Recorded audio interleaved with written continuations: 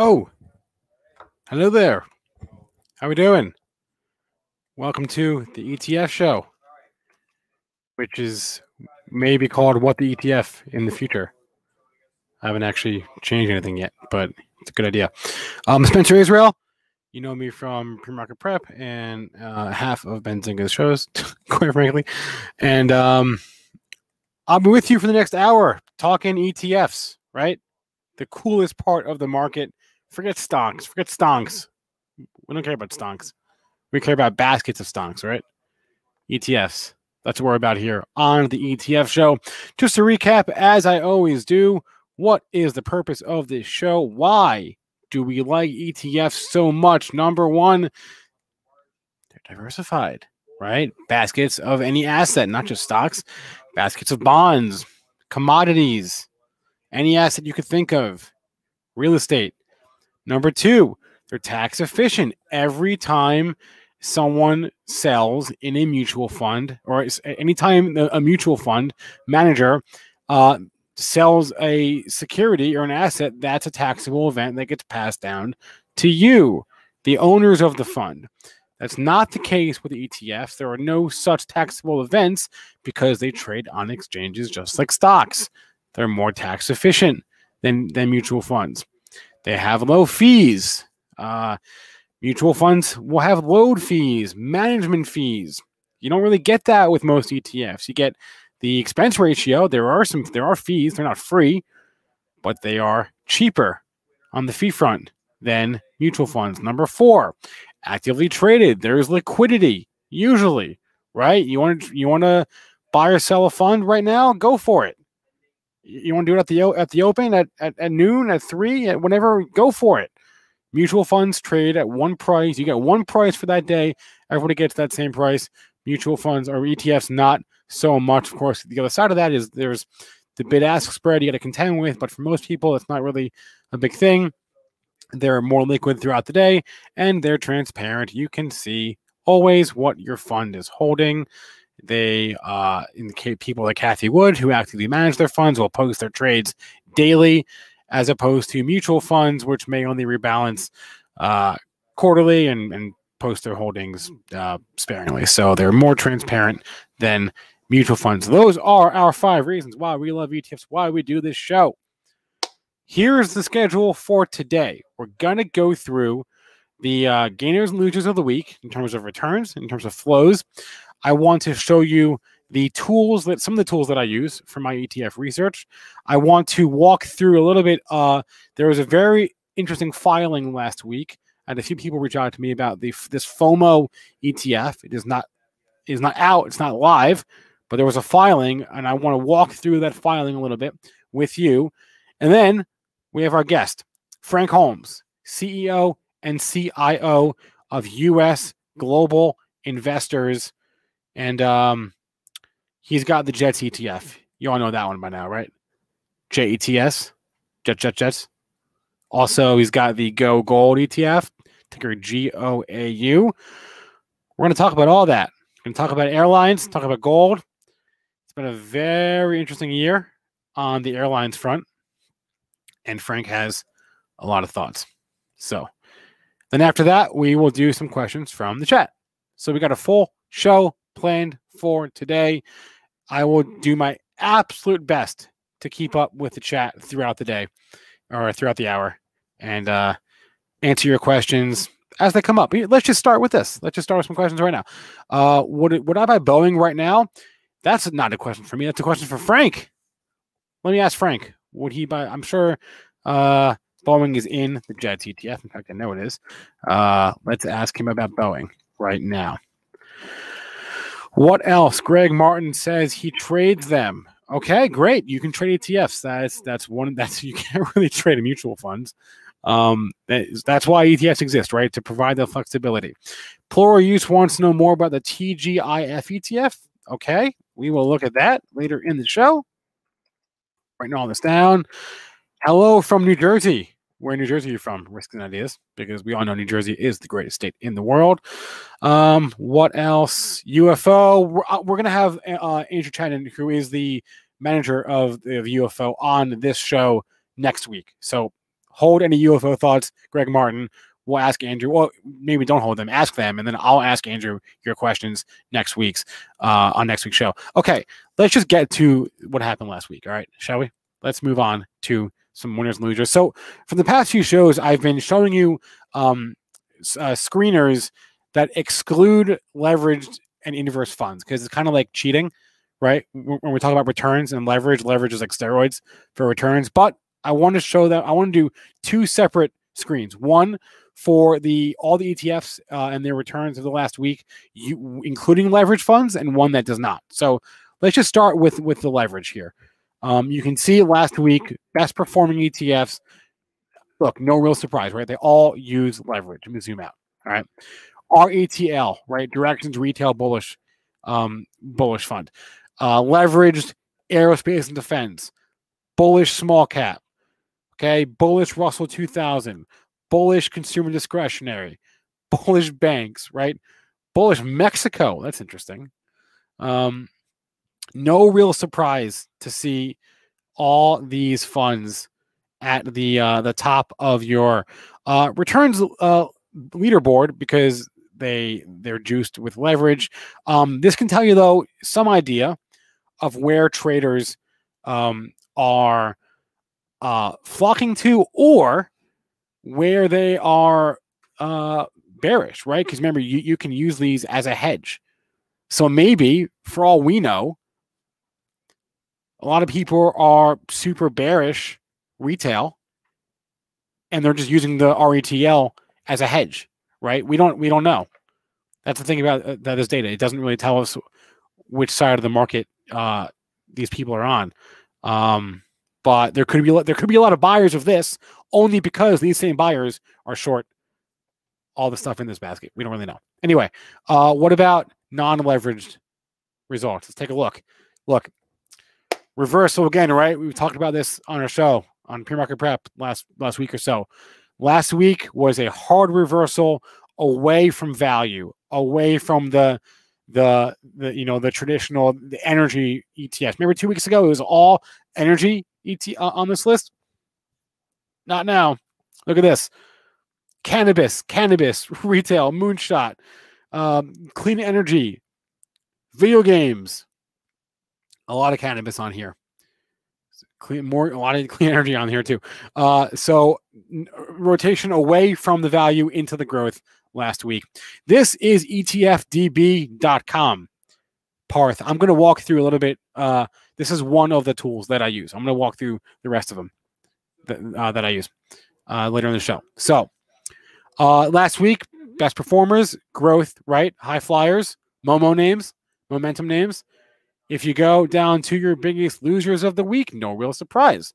When the Momo is hot, the value is not. Okay. Natural gas, energy. That's interesting. Look, treasury. Let's go. Keep going. The boring stuff, right? China. All right. China had a weak week. You can see that right clearly. China had a weak week. You can see a lot of Chinese ETFs there. Consumer staples. Okay. Bonds. A lot of boring stuff was down last week, right? You see that that relationship is clear as day. When one side of the market is hot, the other is not. What about flows? Let's look at flows. Let's start here. Let's just go 1 week, okay? Very interesting. A lot of money flowing into the Schwab US dividend ETF, SCHD. Is this the top of the list? No, this is the second page. What am I doing? That's more like it. I was going to say that was a very small number for the top number one heaviest inflow ETF last week. Small cap, Qs, energy, CP. Again, this could mean that people are chasing, or it could mean that people are hedging. We don't really know. It could mean both, you know. But it's notable because it tells you at least, okay, where is the money going? It doesn't matter why the money is going there necessarily. It just where's the money going? The money is going into these funds in the last week. Okay, you clearly see money flowing into value ETFs, like value. ARKK is up there. We talked about this. Was it Friday? ARKK had 1.2 billion of inflows last week, and the rest of the ARK funds all had massive, not massive. That's not accurate. But outflows nonetheless, right? Look at that. ARKW had some outflows. ARKF outflows. ARKG outflows. That's not a ton. That's definitely not massive. $172 million of outflows. That's not a lot, but it's notable for sure. So ARKK diverging hardcore on the flows front from the rest of the ARK family. What about year to date? I have to keep one eye on this every few weeks. I just like to check a longer term fund flow table, right? Let's see where the money's going year to date. XLF, very interesting, right? We talked about the banks. Let me pull up. I have, this is from earlier with my segment with Luke. Let's get that off there. This is Benzinga Pro. Wait for charting. XLF. Yeah, I mean, it's having a good year, right? Let's go back to our table. This was interesting. Eric Balchunas from Bloomberg, who I've spoken to before, and we'll have him back on this show. This is a tweet from him from the 12th, and there's a lot of numbers on the screen. I just want to point your attention to the top right. Okay, see that year-to-date column in the top right, and the 1 week column. $26 billion of inflows into U.S. ETFs last week. This is in the last week as of the 12th, and $184.5 billion of inflows into U.S. ETFs this year. So forget about all these other numbers. I mean, they're interesting, but those two are the headline here, right? A lot of inflows into U.S. ETFs. And again, why is this notable? Interesting because this number, especially on a macro level, can tell us where people are interested, especially when you get on the level of like U.S. versus emerging markets or asset classes like stocks versus bonds versus commodities, right? This kind of thing tells us where people have their eyes, who they're looking at. So this is an unquestionably bullish sign. As Eric pointed out right there, that's $4 billion of inflows per day. And the normal is $1.5 billion. So the money is still, the faucet is still on, right? The money faucet is still on in terms of U.S. equity ETFs. So very interesting. Actually, this is not equity. This is all ETFs. So, you go back to your year-to-date flows chart, and it's all U.S., right? It's all U.S. stuff. And this reflects what Eric's chart showed as well.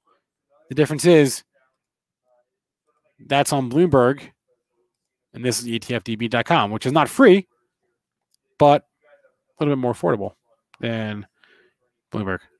So this is one of the tools that I use, ETFDB. Sorry, let me catch up on the chat. Also, if y'all hear like a noise, like a beeping noise, please tell me if you can hear that, because I feel like such a freaking boomer. I don't know what that noise is. Okay, then my computer's been making this weird noise for the last week, and I don't know where it's coming from. So if you hear that noise, tell me, because I'm losing my damn mind. Okay. Let me catch up on the chat here. Is there a cupcake ETF? No, that's just a picture that my girlfriend drew, and I want to keep it up there to make her happy. Greg Martin, yeah, this screener here, this is the ETF universe, right? This is the ETF universe.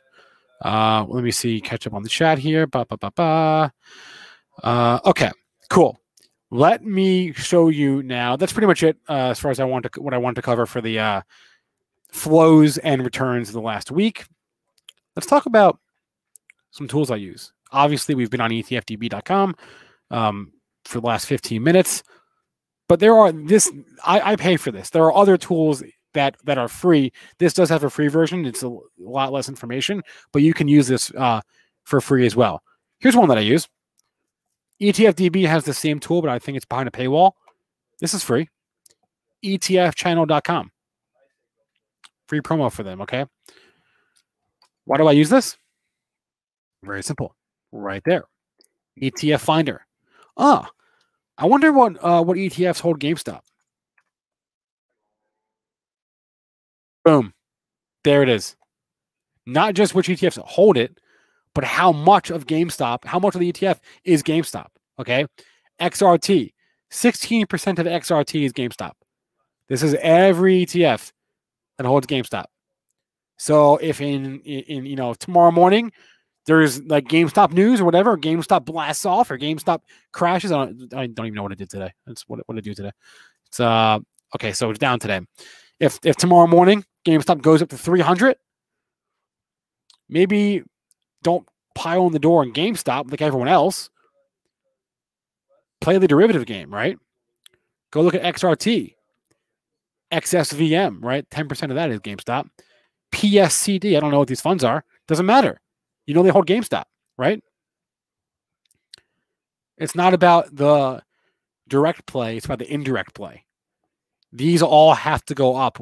If GameStop's going to go up 100%, then and it's 10% of a basket, then yeah, that basket's going up, right? So you got to figure it like that. So this is a very good tool I like to use when I want to know which stocks or which ETFs hold a specific stock.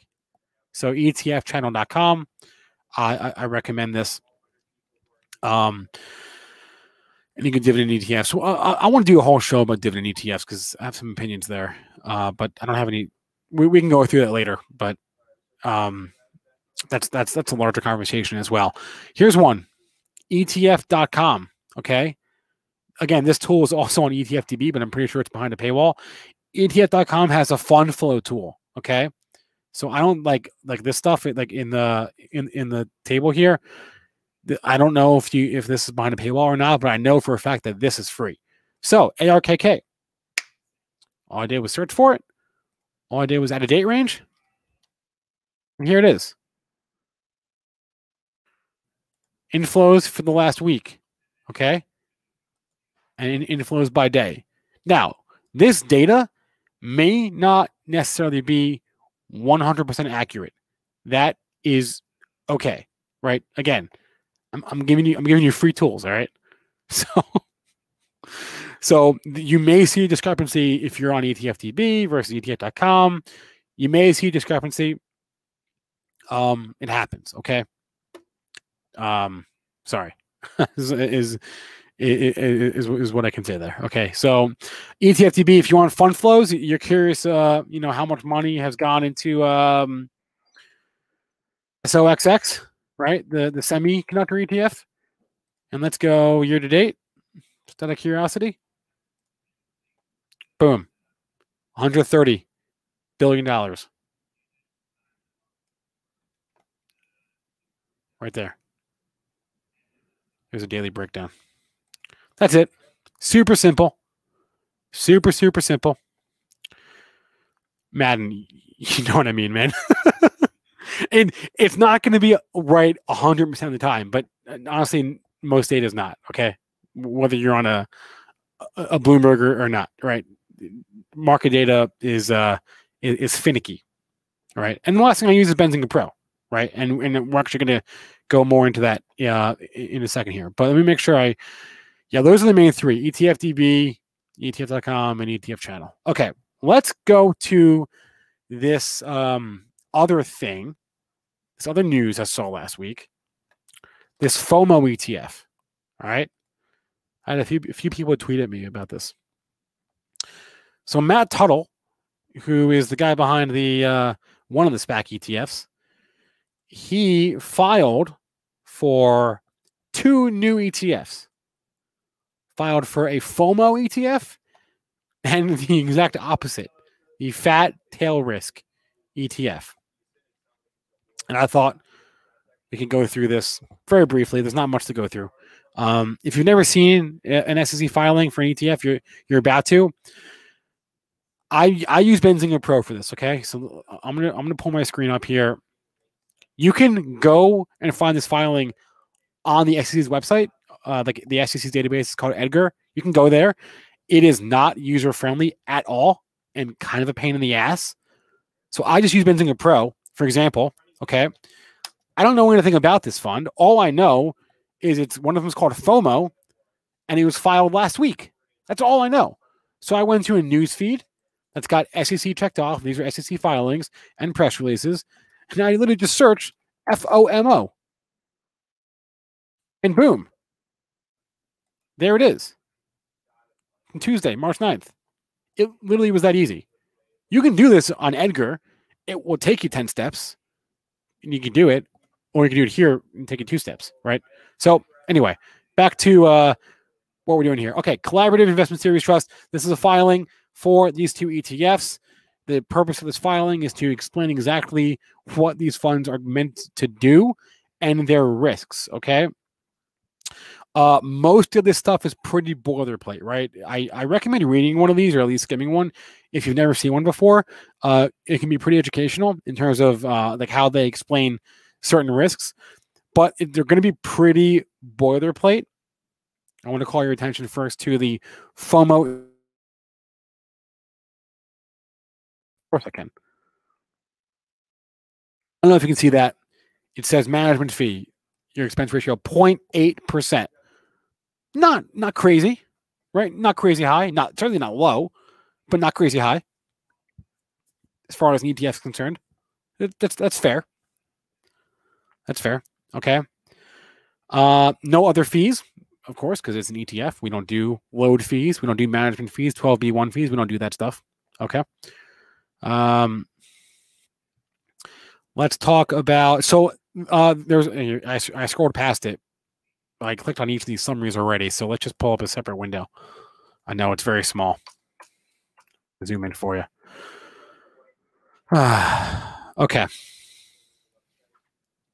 I need to do one more. Now I lost my page because I had it all perfect, and I didn't realize how small it was. Oh, darn it.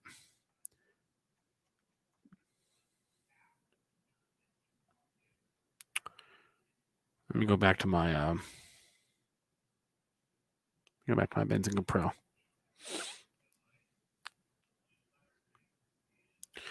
Man, I had this whole thing worked out too, and now I am all lost. Okay, so here we go. There's the expense ratio, as I said, 0.8%.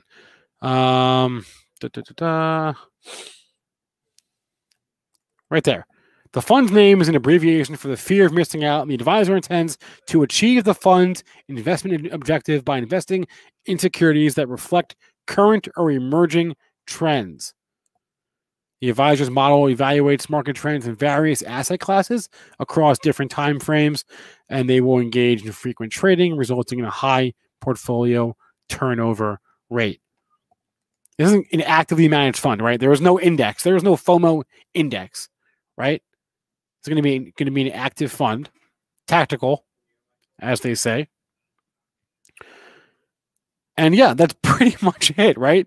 For the moment, right? That's kind of what you need to know, right? Here it outlines all the risks. A lot of this is boilerplate, right? Management risk, right? Large cap stock risk. Some is unique, like SPAC risk, right? Not every ETF holds SPACs. Here's the fat tail risk ETF. Exact same fee, right? 0.8%. This is basically the exact opposite of the FOMO ETF, right?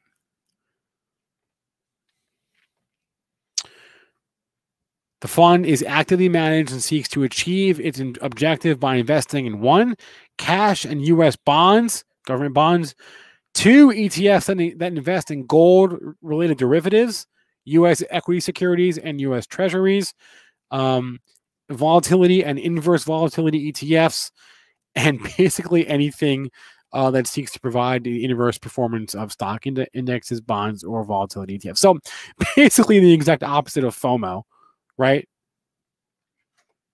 Very interesting. Again, this is just a filing. This does not exist yet, but a very interesting filing at that. That's basically it, guys. As far as the, I recommend these are like these are really good things to skim if you want to learn more about a fund. And again, I found it in Benzinga Pro literally by searching the word FOMO. That's all I did. And this is good like evening reading material, as nerdy as that sounds. If you want to just educate yourself about ETFs and how these things work and how like they're legally talked about in filings. You don't have to be an expert in this stuff, but something to know. Again, a lot of this is very boilerplate. It's going to be the same every time. But hey, something good to look at. First thing I did when someone tweeted at me was I went to look at this filing, right? So all this information about the management, the advisor of the fund, and how they calculate NAV and the experience of everyone managing the fund and the firm, and all that's in there. Okay, so let's see. What are my thoughts on the Buzz ETF? Nicholas, did you watch our show last week? What day was it? Wednesday? I had Jamie Wise on from Buzz Indexes.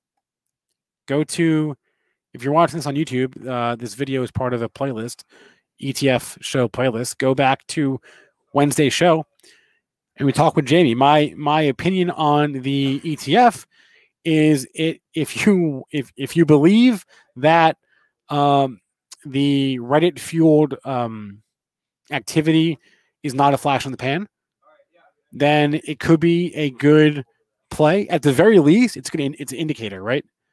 It's an indicator of maybe where the market could be going, because it's what people are talking about. If you believe that the retail trader will move markets like they've been moving markets for the past month. But I highly recommend watching that interview with Jamie. Jamie is not the guy behind the ETF. He's the guy behind the index that the ETF tracks, right? There's a difference there. Okay. It is 2:27 here. We're going to have Frank Holmes, I believe, on in a couple of minutes. If not, then don't know what we're going to do. Let's do some questions from the chat. Do you only like ARKK? No, Daniel, I actually own here. Let me pull up my list. These are the funds that I own. I don't own ARKK. I own ARKW. Okay, right there at the top. ARKW. That's the one that I own. I own that. I bought that right when shit kind of hit the fan last year. After talking and thinking about it for like 6, 7 months, 8 months. And I bought that because, obviously you have to want, if you're going to buy an ARK fund, it means you want some growth tech. But I specifically did not want biotech in my ARK fund because I already owned the IBB at that point. I didn't want more biotech. So that was pretty much it. And I wanted but I still wanted more like broad-based tech exposure. And the ARKF is just fintech. ARKG is just genomics. I wanted like broad tech stuff, and I didn't want any biotech. So that kind of left me with one choice, which was ARKW. These are the funds that I own. No changes. I talked about wanting to buy a infrastructure play. Haven't done that yet. I will tell you when I do. But you can see here, super tech heavy, right? Obviously a lot of tech. And if you have not watched the previous show, these bottom two make up about 2/3 of my entire portfolio. VOO, VEU. Again, I'm not one of these like YOLO traders. I'm pretty diversified in that way. So I talk about, ARKW gets a lot of the attention, cyber, ESPO, but they make up small portions, small slices of my portfolio. Warren Lobb, man, I don't know if that's a compliment or an insult. Warren Lobb says, great work. It's not as exciting sometimes, but just as important. Thank you, Warren. Not exciting, but important. That's going on my gravestone. I appreciate that. Okay. Let's bring on my guest here. The ticker for the opposite of the FOMO ETF, actually, I don't know. The fat tail risk ETF. I don't. Let me get back to you on that, Chintan. I don't know. All right, let's get my guest on here, Frank Holmes. As I mentioned, the COO and CIO of U.S. Global Investors. He's had a Very interesting year with his two ETFs, Jets and Go Gold. We'll bring them on now. Frank, how are we doing today? Outstanding, Spencer. Outstanding, is that what you said? Outstanding. Outstanding. Excellent. Excellent. I've gotten a lot of questions, not just from viewers, but from people in my own life who seem to think I have the answers when it comes to the airlines. Everybody wants to buy the airlines for some reason, and they want to ask me about it. I don't really know why. You're the guy to talk to, is basically what I tell them, right? You've got the Jet ETF. A lot of people I've been talking about these stocks in this basket. First, if we can just back up for a second, it was about a year ago where things got a little wild. Can you just kind of walk people through what went down last year on the Jets front? What was going down around this time last year? So, Spencer, what happened? It went from the beginning of 2020 of $100 million down to $35 million with the crisis almost a year ago, was the bottom. And all of a sudden, we started seeing millennials coming in. It was told by minnows buying and buying and buying, and that attracted bigger fish. The groupers came in, and then the dolphins came in, and then the sharks came in, and then it grew. That now there's whale investing in jets, and it's gone from 35 million to 4 billion in assets. It's gone from trading 35,000 a day to 3.5 million. And what's interesting about it to me is that the a lot of these young investors that first came in, they kept buying and buying, and it exploded after Buffett said he was getting out at the end of May, beginning of June. And that was the first big surge. Historically, after any global financial crisis, 9/11, 2008, 9, whatever, when it's global, the airlines take it on the chin, 70 to 75% drops, and a year later, they're up 80 to 120%.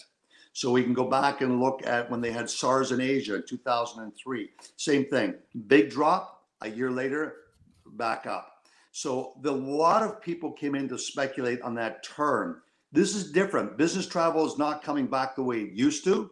It's going to take more time, but tourism is on a tear. People can't wait to get out of the cold north. Northerners can't. And so the airlines have adapted and flying from smaller cities right to Florida and different North Carolina, South Carolina, Texas. In fact, Southwest Airlines has a nonstop from Phoenix to Cabo San Lucas in Mexico. So you're seeing that tourism, and the TSA started a year ago reporting how many people they cleared every day.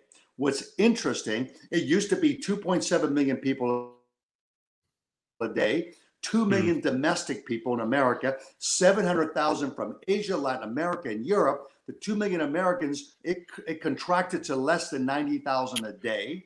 Jeez. And it's climbed now. And this past week is a 52-week high.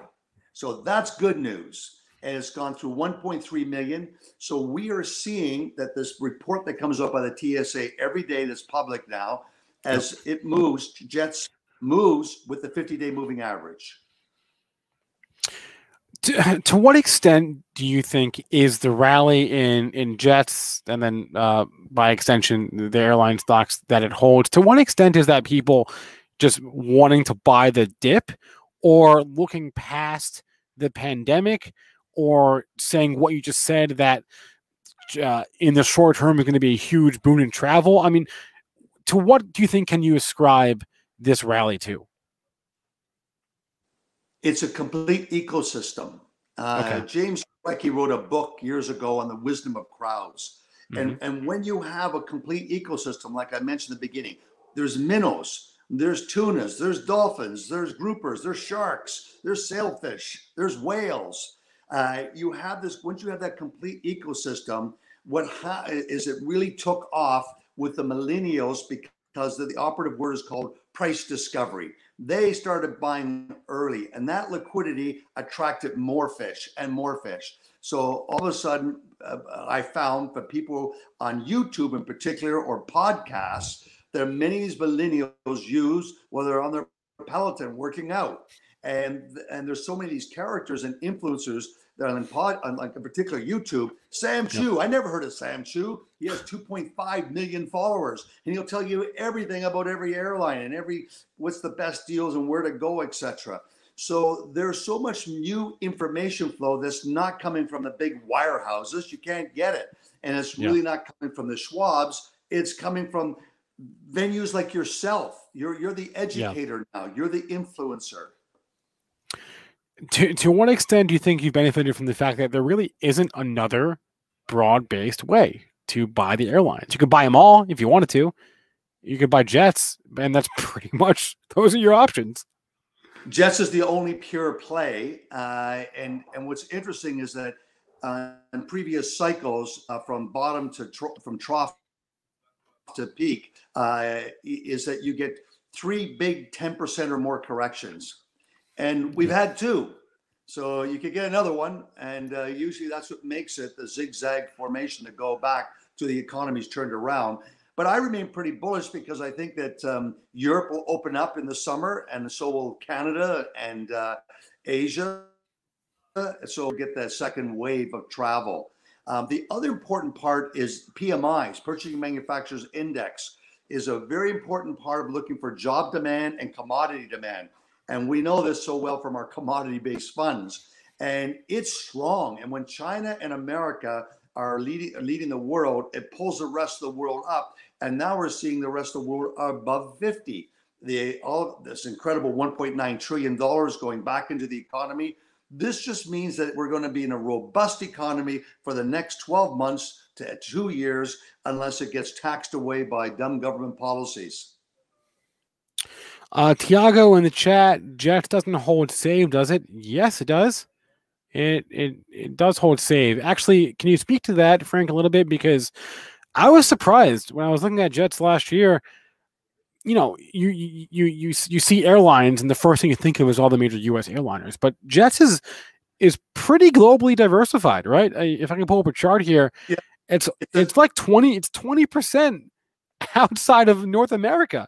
You've got some Asia, you got some Europe.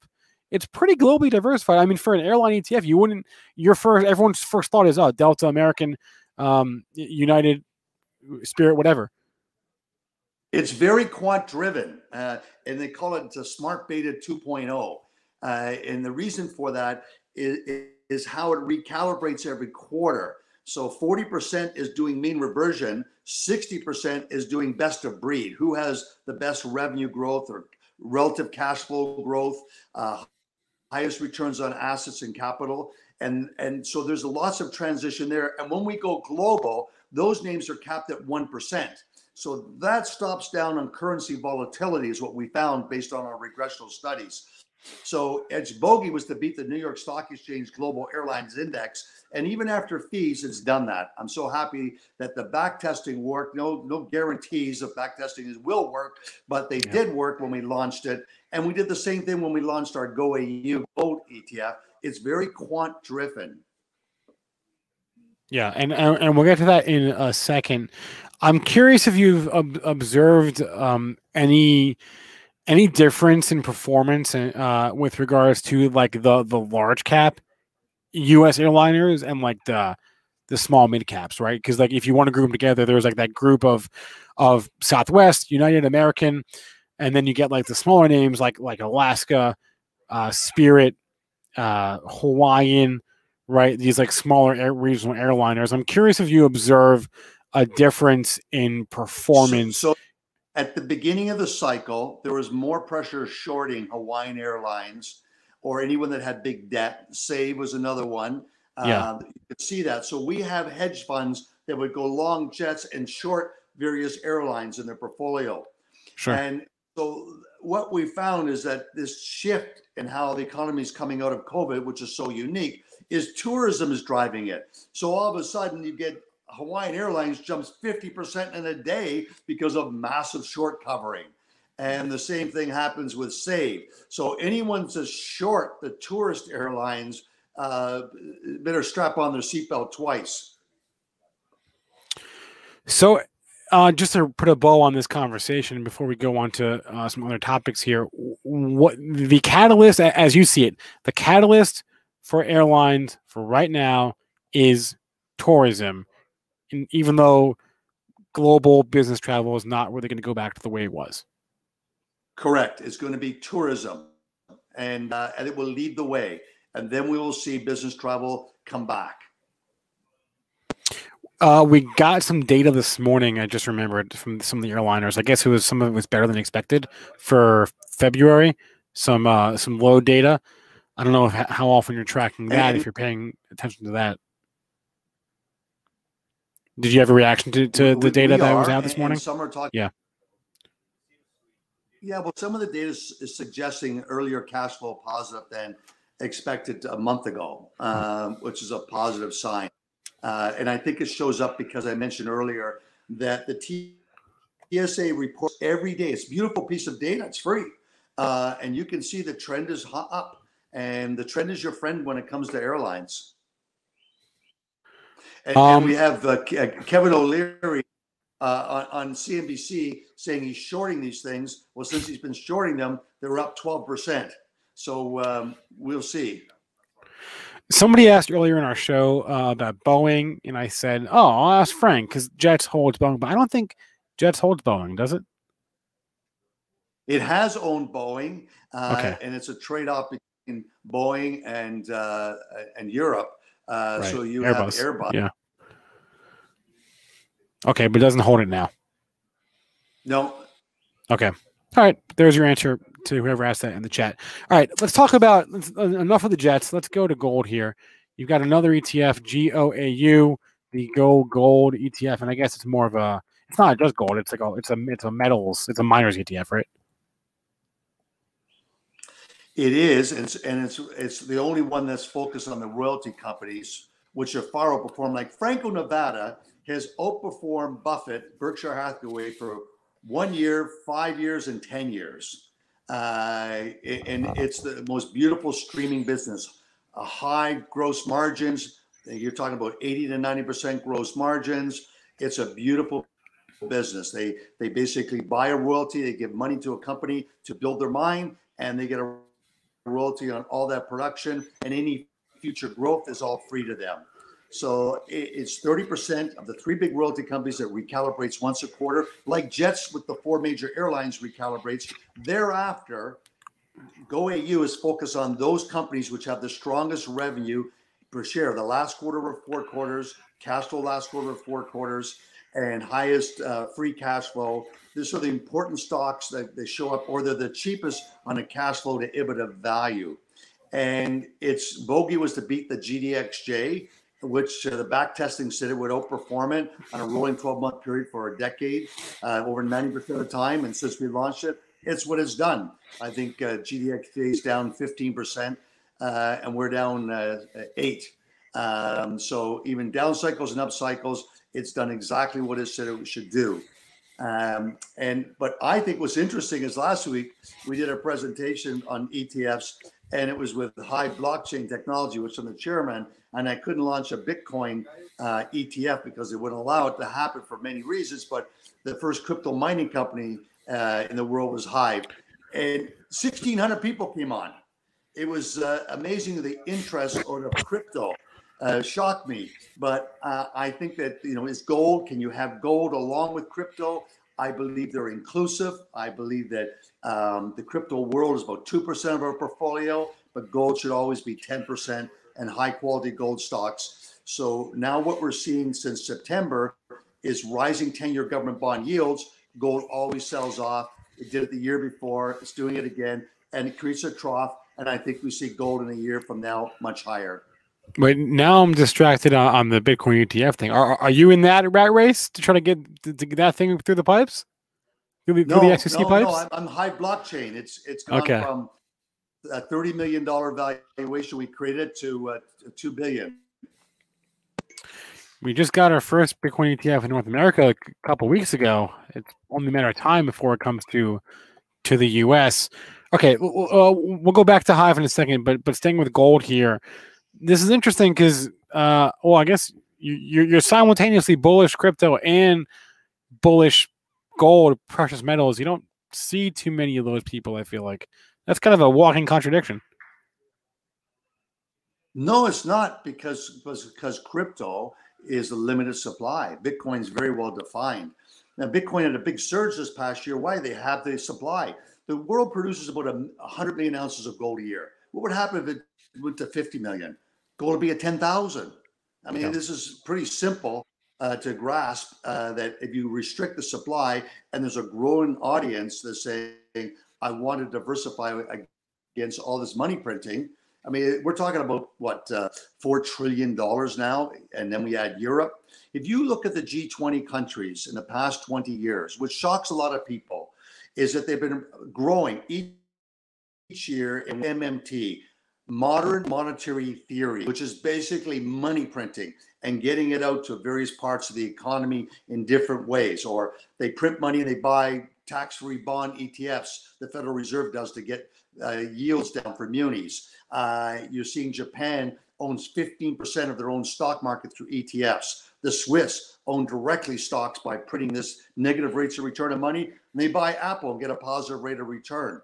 So this MMT theory is really interesting to me because it's grown, and gold for the past 20 years has been positive 80% of the time. And gold has outperformed the S&P 500 by 250%. So not owning some gold in a portfolio is just not wise, and especially in the backdrop of all this money printing. Now we're going to see the biggest transfer of wealth from baby boomers to millennials, and millennials grew up in a crypto world. So we're going to see the adoption and the creation of the interest in crypto.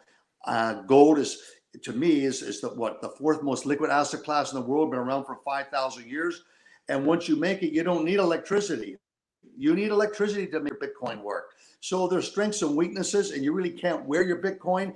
But in India, women wear 6 times the amount of gold that's in Fort Knox. That's called the Great Love Trade. So I don't think gold's going away, and I believe that both are part of a good diversified portfolio. Yeah, and the case against MMT was always, oh, well, what about inflation? Well, I guess we're about to find that out, right? Like, we're finding it out in real time. Inflation is way understated if you follow some economists. If you use the algorithm that defines what CPI is, in 1980 algorithm, when gold hit $850, silver hit $50 an ounce, gold hit $80 a barrel. If you use that algorithm, inflation's at 9% today. I agree with you that the CPI is probably not an accurate measure. Put it that way. It's called fake index. Look, I mean, yeah, you could use that, or you could go with your eyeballs, right? I mean, there's inflation pretty much everywhere. It is. And maybe mortgages are cheap. That's the only thing where people get a reprieve. But food prices are all double digit. I'm doing construction in the back of my house, and they're telling me lumber prices are up 100% due to COVID. Steel prices are up 70%. I think the great deal is buy your cars. Cars in 18 months are going to be very expensive because those new steel prices are going to have to get embedded into them. And I think you're going to see huge pressure on the Interesting. Yeah. Basically everything except for consumer electronics is going up. Someone in chat, who was it? Boris asked if sand is in the GOAU. Yes, it is. It is one of the top holdings, I believe. SAND. Sandstorm. Yeah. It looks like it's 1, 2, 3, 4, 5, 6. And it's a very it's like a biotech stock. It's much more volatile. It's a royalty company. It takes on bigger risks than some of the bigger major ones, but it's a great CEO, and he's done a phenomenal job building that company.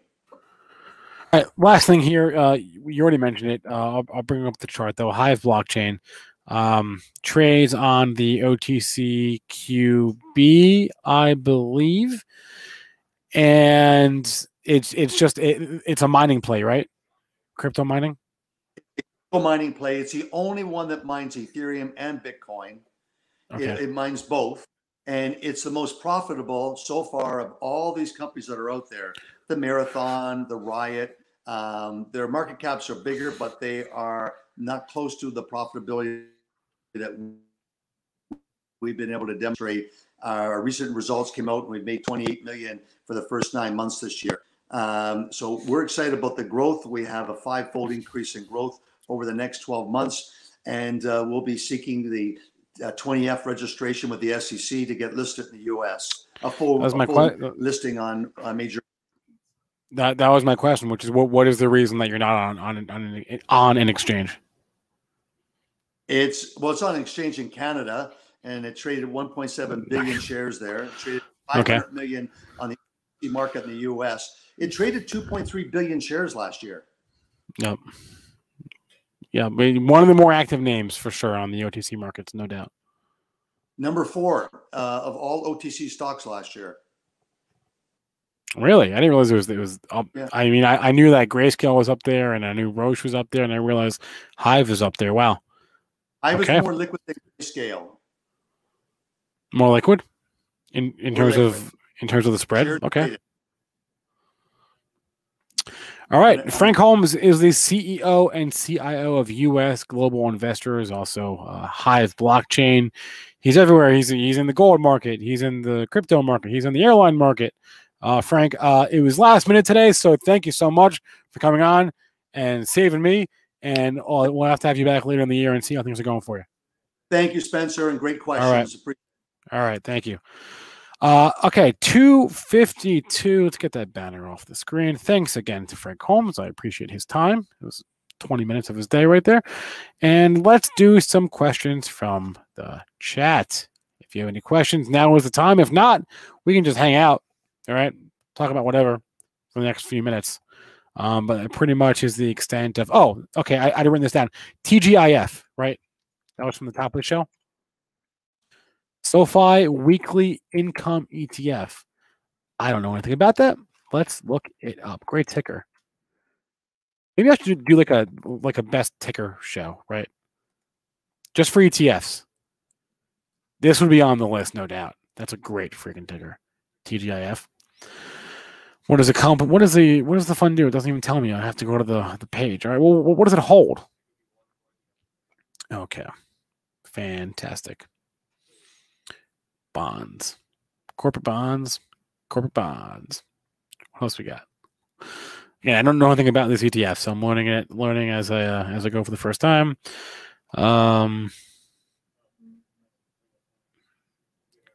This is not complete again. Not complete information. That'll happen.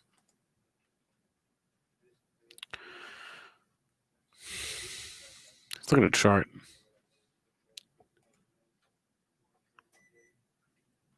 That's probably why I hadn't heard of it. It's really relatively new.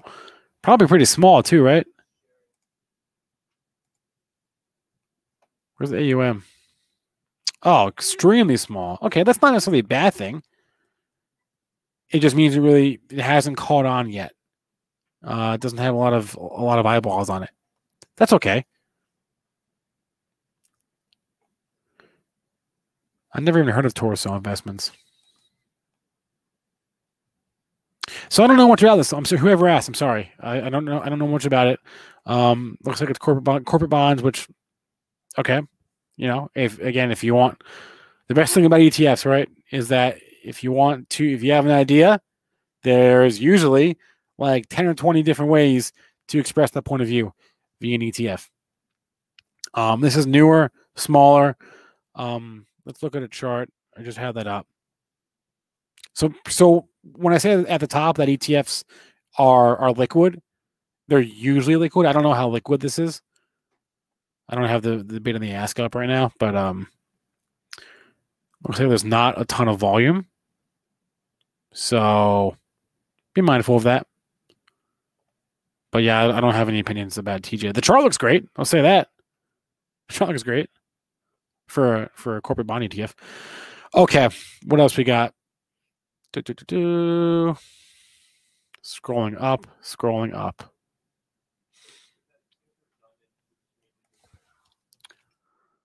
AKBA is not a ETF, so I don't want to look at that. Is it safer to do options on ETFs? Safer is a loaded word, Chintan. Loaded word. Is it safer? I guess this is the part where I tell you that I'm not a financial advisor, right? And all the information on this show is meant to be used as informational purposes, not for investing or trading advice. Is it safer? I don't know. I guess it would depend on your time horizon, right? On your risk tolerance. No, not necessarily. No, options are still options, right? You're betting on price and time. It really just comes down to how volatile is the underlying asset, right? Is the underlying asset a stock? Is it an ETF? It doesn't matter as long as if they have the same volatility, what difference does it make? So I don't necessarily know if they're safer. Let's talk SOS. No, let's not. We can talk SOS. Mitch is going to start the At the Close stream, I think, in a few minutes. So you can talk SOS with Mitch. Is Jets good or just okay? I love that question. Is it good or is it just okay? Look, if you want to own the airlines, there are very few ways to do it. Straight up, that's a fact, right? That's what I was getting at with my question to Frank. I think Jets has benefited a lot from the fact that it is the only pure airlines play out there. If you want to make a play in the airlines and you're like me and you don't want to put all your eggs in one basket, you would just buy the Jets and call it a day. And I'm sure a lot of people did that. I'm sure a lot of people bought Jets mostly to buy the dip, is what I think. Just to buy the dip. It got crushed last year, and it's come almost all the way back. And also, something that Frank said that Jets is at 52-week high. Well, okay, just ignore all 52-week highs for the next, 3 months, okay? Because everything is going to be at a 52-week high. Because this time last year, everything was getting destroyed. Okay, so just every time you see a 52-week high, just ignore it because it's really irrelevant for the next couple months. Okay, let's see what else from the chat. DFEN, that's a good one. This is directions. There aren't too many that I know of. I don't know of any other leverage plays on this sector. If you want to make a short-term call on Boeing or that industrial defense space, right? DFEN is, I think, the only way to do it. So, again, funds like this and Jets, where there's not a lot of competition. Let me get that off the screen. When there's not a lot of competition, definitely increases the chance of the fund's success. That's a good point from Blockchain Brian. Very good point. Options, like SPY options, super liquid, right? Options on the QQQ, super liquid. That's a great point on the options ETF question that I neglected to bring up. So they're safer in that sense. It's a very good point. The option market for those funds are super thick. Can we look at Buzz? Okay. Had Jimmy on the show last week. No history to go off of here. Like a week old, right? I mean, that's not bad. I mean, again, we have like a week of data. So what did it open at? 24. It's up $1 in what? Week and a half? Okay. Cool. Let's do one more here. NRGU. Oh man. Okay. I'm gonna have the guys from this firm from Microsectors on the show. I don't know when, but I'm gonna get them on the show. This is a leveraged ETN. Okay, so like even more risky than a leveraged ETF because it doesn't actually invest in stocks, right? It invests in like swaps and it's an ETN. It's an exchange traded note. Okay, so not only is this subject to the general market risk of leverage, it's subject to the credit risk of the bank that the notes are with. In this case, the bank is the Bank of Montreal. So that's like another risk factor. Just be aware of that. This is not an ETF. It is an ETN. It is a different product altogether. Most people, I would imagine, who use this are advanced traders and understand the risks they're taking. I don't know how large the retail audience is on a security like NRGU, right? So again, good way to play oil, but like in the short term, overnight, whatever. But please, ETNs, it's a leverage ETN. It's got more risks. Just know what you're doing. Know what you're getting into before you're buying one of these things. And last one here, Daniel. I like ARKQ. Yeah, I mean, I like all the ARK ETFs to an extent, but you know, when you're thinking about what you want to buy, you got to think about what works for you. Okay, and I bought the ARKW rather than the ARKQ. Compare performance. Going back to when I bought it. So it's worked out for me a little bit. That's not, you know, an insane outperformance, but over the long term, if this holds up, maybe. Yeah, it just comes down to what do you want to own? What do you want to own? You want to own the exposures to the KW or the KQ? I mean, they're all basically the same thing. It's not that big a difference. You have them all. Well, Daniel, I hope for your sake that you have a long time horizon and a high risk tolerance, because as we've seen in the past few weeks, these things can move down in a hurry. I own one of these things and I was sweating the other week. I hope you've got some like dividend stocks or ETFs or something, some kind of value play in there as well to offset super high growth. Or if you don't, then you have a high risk tolerance and you don't sweat the daily moves, and that's fine too. But if you're if the volatility is keeping you up at night, it means you got too much risk. Man, you guys are all in, Kathy. I hope it works out for you. If it works out for you, it'll work out for me too. I don't have the risk tolerance to go all in on any one manager. It's really, really hard to do what she's doing. For 1 year is hard. 2 years is harder. There are very few who have done it. And growth has cycles. So I hope it works out for you. You know, I'm on Kathy. I own the one. You own all of them. That is certainly a more bullish take on growth than I have. But okay, it is 3:03. Mitch is live. I'm going to join Mitch in about, I don't know, a few minutes, and we'll get Joel on at 3:30. I want to thank everyone for hanging out. Thanks to Frank Holmes. Please, please, please hit that like button. Don't just hit it. Smash the like button. Thank you very much. I'll have more guests. Well, we have a guest on our show on Wednesday, I believe, from Van Eck. A guest on our show on Friday who's got commodity ETFs. And I'll have a guest on our show for next Monday. I got all these guests planned out.